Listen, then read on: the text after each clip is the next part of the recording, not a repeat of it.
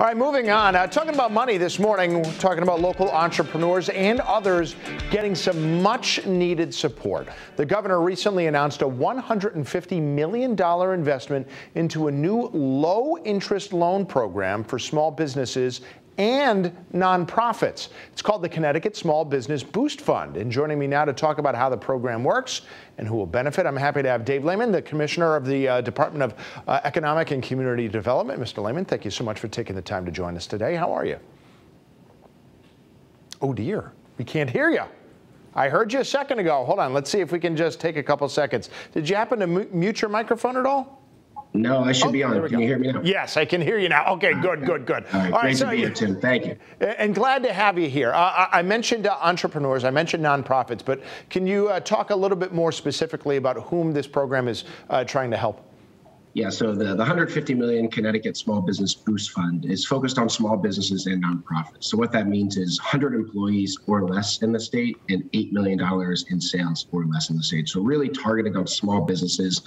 These are going to be very low interest loans, 4.5% rate for 5 to 6 years term.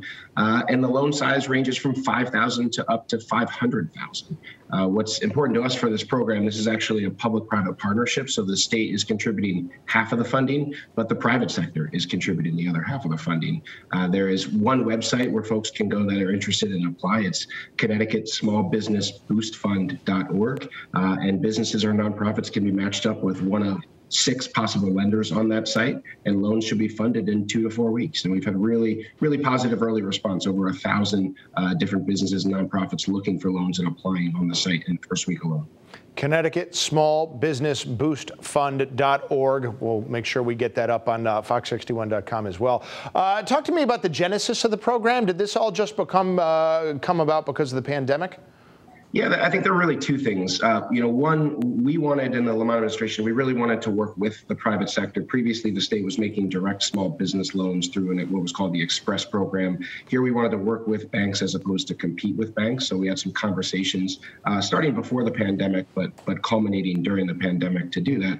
And then second, when we looked at areas of the state, our distressed municipalities, lots of our cities where you have lower income, higher unemployment, it didn't seem like they were getting the capital and businesses were getting the capital. So as part of this program, 50% or more of the funds will go to women and minority-owned businesses, as well as our distressed municipalities. So we're really trying to complement the private sector and provide another option, another tool in the toolbox here as state small businesses continue to grow really rapidly. That's great. You mentioned everything happens quickly. 2 to 4 weeks is the turnaround time. So let's make sure people can apply correctly when they do. Why don't you take us through the process? What are some of the things that somebody who wants to apply needs to have at the ready to make sure things go smoothly?